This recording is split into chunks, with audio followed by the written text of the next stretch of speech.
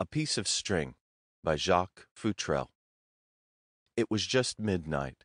Somewhere near the center of a cloud of tobacco smoke, which hovered over one corner of the long editorial room, Hutchinson Hatch, reporter, was writing.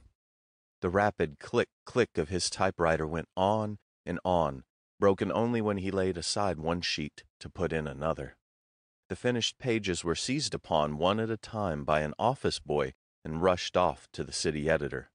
That astute person glanced at them for information and sent them on to the copy desk, whence they were shot down into that noisy, chaotic wilderness, the composing room. The story was what the phlegmatic head of the copy desk, speaking in the vernacular, would have called a beaut. It was about the kidnapping that afternoon of Walter Francis, the 4-year-old son of a wealthy young broker, Stanley Francis. An alternative to the abduction had been proposed in the form of a gift to certain persons, identity unknown, of $50,000. Francis, not unnaturally, objected to the bestowal of so vast a sum upon anyone, so he told the police, and while they were making up their minds, the child was stolen. It happened in the usual way, closed carriage and all that sort of thing. Hatch was telling the story graphically, as he could tell a story when there was one to be told. He glanced at the clock, jerked out another sheet of copy, and the office boy scuttled away with it. "How much more?" called the city editor. "Just a paragraph," Hatch answered. His typewriter clicked on merrily for a couple of minutes, and then stopped. The last sheet of copy was taken away, and he rose and stretched his legs. "Some guy wants you at the phone," an office boy told him. "Who is it?" asked Hatch. "Search me," replied the boy. "Talks like he'd been eating pickles." Hatch went into the booth indicated. The man at the other end was Professor Augustus S.F.X. von Dusen. The reporter instantly recognized the crabbed, perpetually irritated voice of the noted scientist, the thinking machine. "That you, Mr. Hatch?" came over the wire. "Yes." "Can you do something for me immediately?" he queried. "It is very important." "Certainly." "Now, listen closely," directed the thinking machine. "Take a car from Park Square, the one that goes toward Wooster through Brookline. About 2 miles beyond Brookline is Randall's Crossing. Get off there and go to your right until you come to a small white house.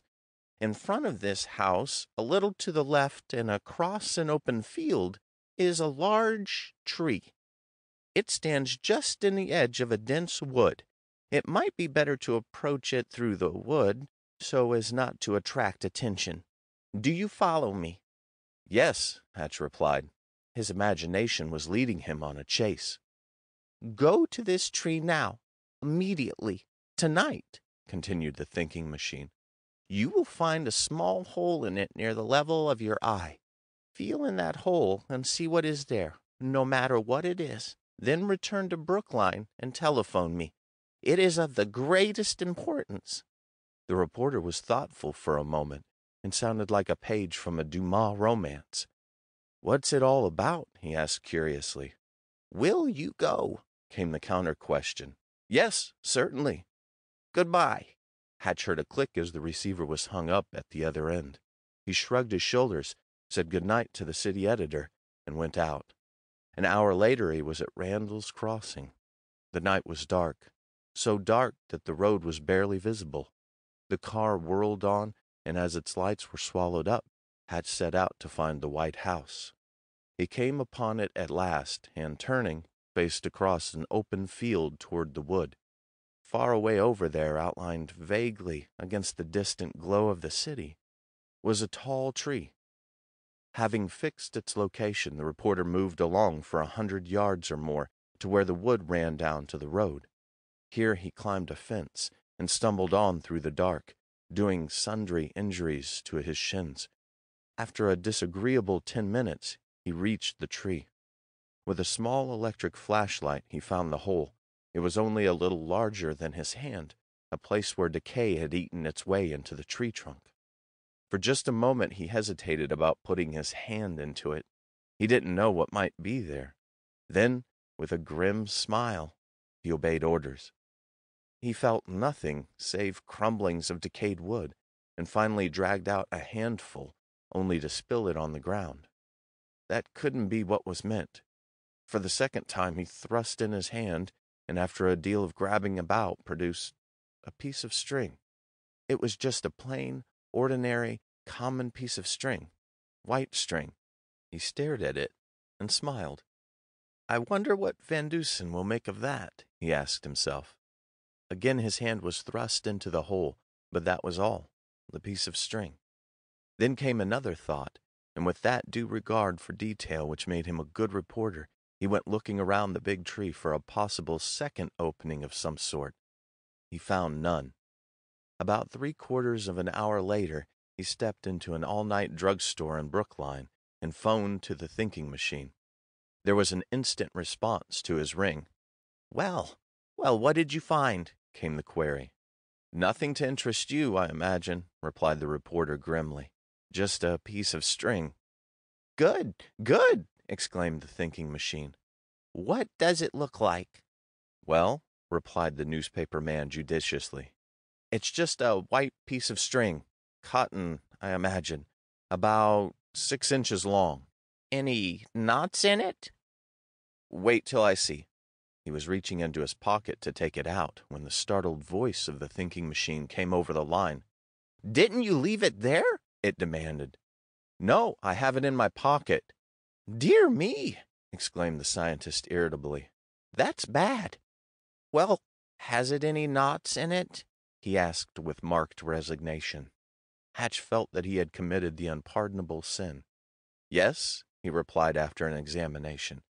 It has 2 knots in it, just plain knots, about 2 inches apart. Single or double knots? Single knots. Excellent. Now, Mr. Hatch, listen. Untie one of those knots, it doesn't matter which one, and carefully smooth out the string. Then take it and put it back where you found it. Phone me as soon after that as you can. Now? Tonight? Now! Immediately. But, began the astonished reporter. It is a matter of the utmost consequence, the irritated voice assured him. You should not have taken the string. I told you merely to see what was there. But as you have brought it away, you must put it back as soon as possible. Believe me, it is of the highest importance. And don't forget to phone me. The sharp, commanding tone stirred the reporter to new action and interest. A car was just going past the door, outward bound. He raced for it and got aboard. Once settled, he untied one of the knots, straightened out the string, and fell to wondering what sort of fool's errand he was on. Randall's Crossing, called the conductor at last.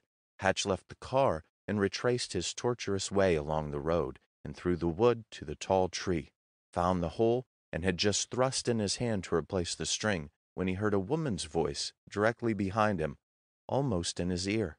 It was a calm, placid, convincing sort of voice. It said, "Hands up." Hatch was a rational human being with ambitions and hopes for the future.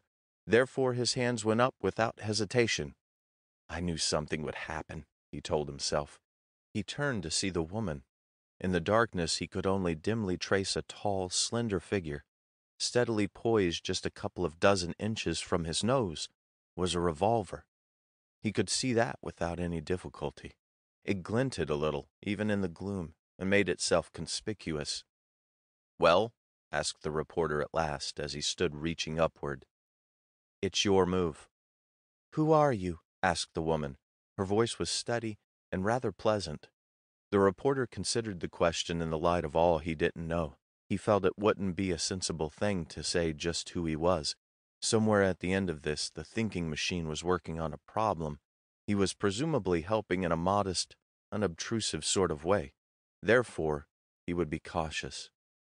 My name is Williams, he said promptly. Jim Williams, he added circumstantially. What are you doing here? Another subject for thought. That was a question he couldn't answer. He didn't know what he was doing there. He was wondering himself. He could only hazard a guess, and he did that with trepidation. I came from him, he said with deep meaning. Who? Demanded the woman suspiciously.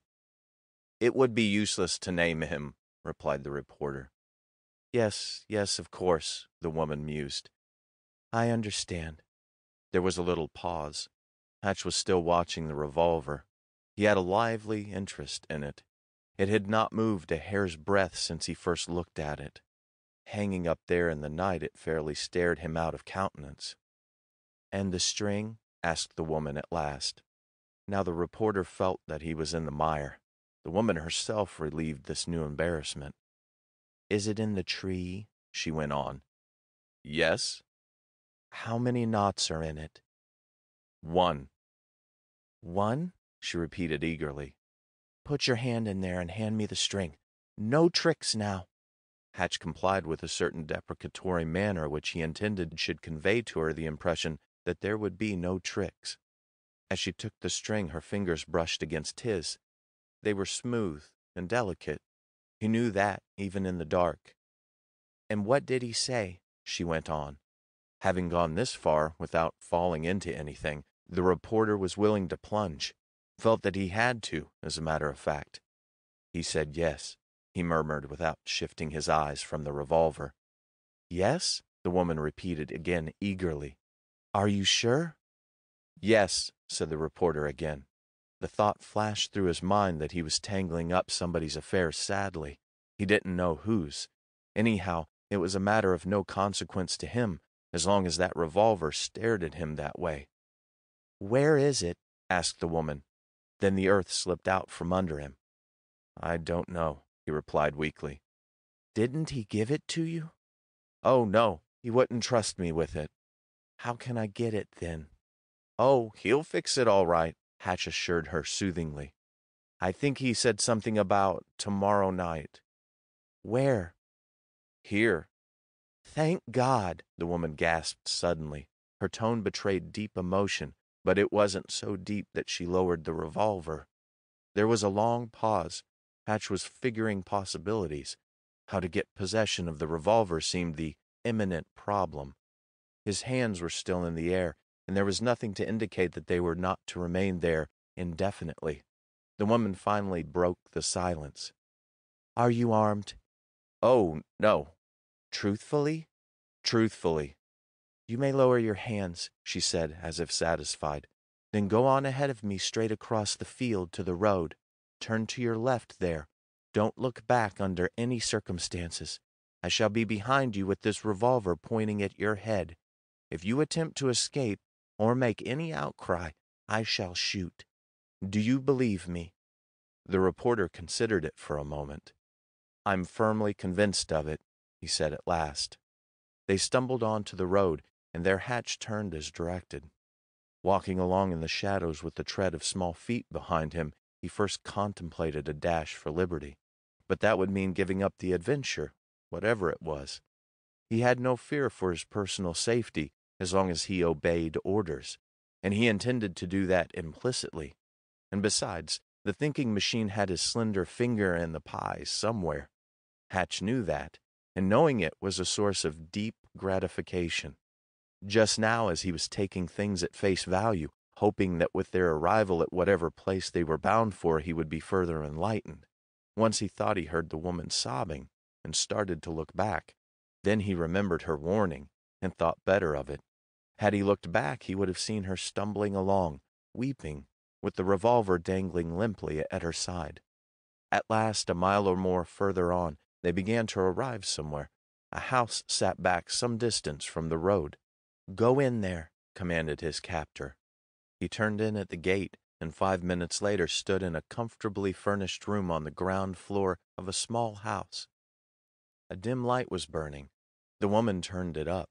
Then, almost defiantly, she threw aside her veil and hat and stood before him. Hatch gasped. She was pretty, bewilderingly pretty, and young and graceful, and all that a young woman should be. Her cheeks were flushed. You know me, I suppose, she exclaimed. Oh, yes, certainly, Hatch assured her, and saying that, he knew he had never seen her before. I suppose you thought it perfectly horrid of me to keep you with your hands up like that all the time. But I was dreadfully frightened, the woman went on, and she smiled a little uncertainly. But there wasn't anything else to do. It was the only thing, Hatch agreed. Now I'm going to ask you to write and tell him just what happened, she resumed. And tell him, too, that the other matter must be arranged immediately. I'll see that your letter is delivered. Sit here. She picked up the revolver from the table beside her and placed a chair in position. Hatch walked to the table and sat down. Pen and ink lay before him. He knew now he was trapped. He couldn't write a letter to that vague him of whom he had talked so glibly, about that still more vague it, whatever that might be. He sat dumbly staring at the paper. Well, she demanded suspiciously. I can't write it, he confessed suddenly. She stared at him coldly for a moment, as if she had suspected just that, and he in turn stared at the revolver with a new and vital interest. He felt the tension, but saw no way to relieve it. You are an impostor, she blurted out at last. A detective? Hatch didn't deny it. She backed away toward a bell call near the door, watching him closely, and rang vigorously several times. After a little pause, the door opened, and two men, evidently servants, entered. Take this gentleman to the rear room upstairs, she commanded without giving them a glance, and lock him up. Keep him under close guard. If he attempts to escape, stop him. That's all. Here was another page from a Dumas romance. The reporter started to explain, but there was a merciless gleam, danger even, in the woman's eyes, and he submitted to orders. So he was led upstairs a captive, and one of the men took a place on guard inside the room. The dawn was creeping on when Hatch fell asleep. It was about 10 o'clock when he awoke, and the sun was high. His guard, wide-eyed and alert, still sat beside the door. For several minutes the reporter lay still, seeking vainly some sort of explanation of what was happening. Then, cheerfully, "Good morning," the guard merely glared at him. "May I inquire your name?" the reporter asked. There was no answer. "Or the lady's name?" No answer. "Or why I am where I am?" Still no answer. "What would you do," Hatch went on casually, "if I should try to get out of here?" The guard handled his revolver carelessly. The reporter was satisfied. He is not deaf, that's certain, he told himself. He spent the remainder of the morning yawning and wondering what the thinking machine was about. Also, he had a few casual reflections as to the mental state of his city editor and his failure to appear and follow up the kidnapping story. He finally dismissed all these ideas with a shrug of his shoulders and sat down to wait for whatever was coming. It was in the early afternoon that he heard laughter in the next room. First there was a woman's voice, then the shrill cackle of a child. Finally he distinguished some words. "You ticky!" exclaimed the child, and again there was the laugh. The reporter understood "you ticky," coupled with the subsequent peal, to be a sort of abbreviated English for "you tickle." After a while the merriment died away, and he heard the child's insistent demand for something else. "You be hossy!" "No, no," the woman expostulated. "Yes, you be hossy." "No, let Morris be hossy." "No, no, you be hossy." That was all. Evidently someone was hossy, because there was a sound of romping, but finally even that died away. Hatch yawned away another hour or so under the constant eye of his guard, and then began to grow restless. He turned on the guard savagely. "Isn't anything ever going to happen?" he demanded. The guard didn't say. "You'll never convict yourself on your own statement," Hatch burst out again in disgust. He stretched out on a couch, bored by the sameness which had characterized the last few hours of his adventure. His attention was attracted by some movement at the door, and he looked up. His guard heard too, and with revolver in hand went to the door, carefully unlocking it. After a few hurriedly whispered words, he left the room, and Hatch was meditating an instant rush for a window when the woman entered. She had the revolver now. She was deathly white and gripped the weapon menacingly. She did not lock the door, only closed it, but with her own person and the attention-compelling revolver, she blocked the way. "What is it now?" asked Hatch wearily. You must not speak or call or make the slightest sound, she whispered tensely. If you do, I'll kill you. Do you understand? Hatch confessed by a nod that he understood. He also imagined that he understood this sudden change in guard and the warning. It was because someone was about to enter or had entered the house. His conjecture was partially confirmed instantly by a distant rapping on a door. Not a sound now, whispered the woman. From somewhere below he heard the sound of steps as one of the servants answered the knock. After a short wait he heard two voices mumbling. Suddenly one was raised clearly. Why, Wooster can't be that far, it protested irritably. Hatch knew. It was the thinking machine. The woman noted a change in his manner and drew back the hammer of the revolver. The reporter saw the idea. He didn't dare call. That would be suicide. Perhaps he could attract attention, though. Drop a key, for instance. The sound might reach the thinking machine and be interpreted aright. One hand was in a pocket, and slowly he was drawing out a key. He would risk it. Maybe. Then came a new sound. It was the patter of small feet. The guarded door was pushed open, and a tousle-headed child, a boy, ran in. Mama! Mama! He called loudly. He ran to the woman and clutched at her skirts. Oh, my baby! What have you done? She asked piteously. We are lost. Lost! Me fade, the child went on. With the door, his avenue of possible escape, open, Hatch did not drop the key. Instead, he gazed at the woman, then down at the child. From below, he again heard the thinking machine. How far is the car track, then? The servant answered something.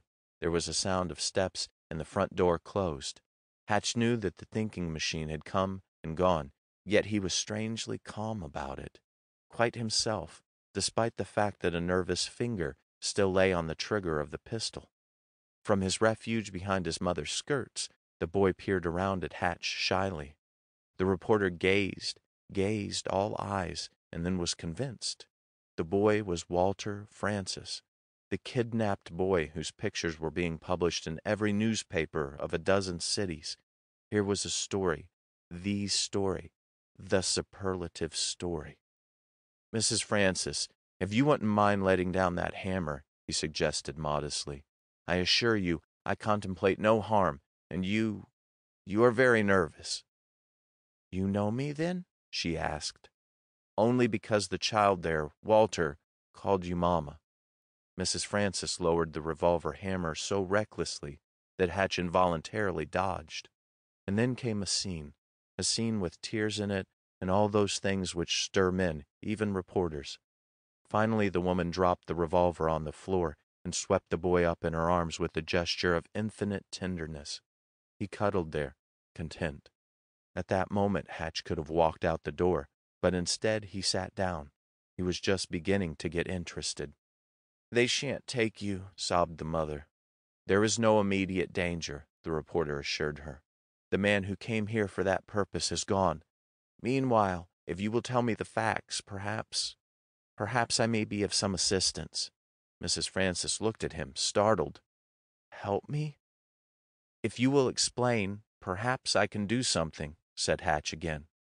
Somewhere back in a remote recess of his brain, he was remembering.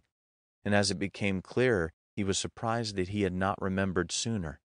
It was a story of marital infelicity, and its principals were Stanley Francis and his wife, this bewilderingly pretty young woman before him. It had been only 8 or 9 months back. Technically, she had deserted Stanley Francis. There had been some violent scene, and she left their home and little son. Soon afterward, she went to Europe. It had been rumored that divorce proceedings would follow, or at least a legal separation, but nothing had ever come of the rumors. All this Mrs. Francis told to Hatch in little, incoherent bursts, punctuated with sobs and tears. He struck me, she declared with a flush of anger and shame. And I went then on impulse. I was desperate. Later, even before I went to Europe, I knew the legal status of the affair. But the thought of my boy lingered, and I resolved to come back and get him, abduct him, if necessary. I did that, and I will keep him if I have to kill the one who opposes me." Hatch saw the mother instinct here, that tigerish ferocity of love which stops at nothing. "I conceived the plan of demanding $50,000 of my husband under threat of abduction," Mrs. Francis went on. "My purpose was to make it appear that the plot was that of professional, what would you call it, kidnappers. But I did not send the letter demanding this until I had perfected all my plans and knew I could get the boy. I wanted my husband to think it was the work of others, at least until we were safe in Europe, because even then I imagined there would be a long, legal fight. After I stole the boy and he recognized me, I wanted him as my own, absolutely safe from legal action by his father. Then I wrote to Mr. Francis, telling him I had Walter, and asking that in pity to me he legally give me the boy by a document of some sort. In that letter I told how he might signify his willingness to do this. But of course I would not give my address. I placed a string, the one you saw, in that tree, after having tied 2 knots in it. It was a silly, romantic means of communication he and I used years ago in my girlhood when we both lived near here. If he agreed that I should have the child, he was to come or send someone last night and untie one of the 2 knots." Then, to Hatch, the intricacies passed away. He understood clearly. Instead of going to the police with the second letter from his wife, Francis had gone to the thinking machine. The thinking machine sent the reporter to untie the knot, which was an answer of yes to Mrs. Francis's request for the child. Then she would have written giving her address, and there would have been a clue to the child's whereabouts. It was all perfectly clear now. "Did you specifically mention a string in your letter?" he asked. "No. I merely stated that I would expect his answer in that place, and would leave something there by which he could signify yes or no, as he did years ago. The string was one of the odd little ideas of my girlhood. 2 knots meant no, 1 knot meant yes, and if the string was found by anyone else, it meant nothing." This, then, was why the thinking machine did not tell him at first that he would find a string and instruct him to untie one of the knots in it. The scientist had seen that it might have been one of the other tokens of the old romantic days. "When I met you there," Mrs. Francis resumed, "I believed you were an imposter. I don't know why, I just believed it. Yet your answers were in a way correct. For fear you were not what you seemed, that you were a detective, I brought you here to keep you until I got the child's release. You know the rest." The reporter picked up the revolver and whirled it in his fingers. The action, apparently, did not disturb Mrs. Francis. "Why did you remain here so long after you got the child?" asked Hatch. "I believe it was safer than in a city," she answered frankly. "The steamer on which I planned to sail for Europe with my boy leaves tomorrow. I had intended going to New York tonight to catch it, but now—" The reporter glanced down at the child. He had fallen asleep in his mother's arms. His tiny hand clung to her. The picture was a pretty one. Hatch made up his mind. "Well, you'd better pack up," he said. "I'll go with you to New York and do all I can." It was on the New York-bound train several hours later that Hatch turned to Mrs. Francis with an odd smile. "Why didn't you load that revolver?" he asked. "Because I was horribly afraid someone would get hurt with it," she replied laughingly. She was gay with that gentle happiness of possession which blesses woman for the agonies of motherhood, and glanced from time to time at the berth across the aisle where her baby was asleep. Looking upon it all, Hatch was content. He didn't know his exact position in law, but that didn't matter after all.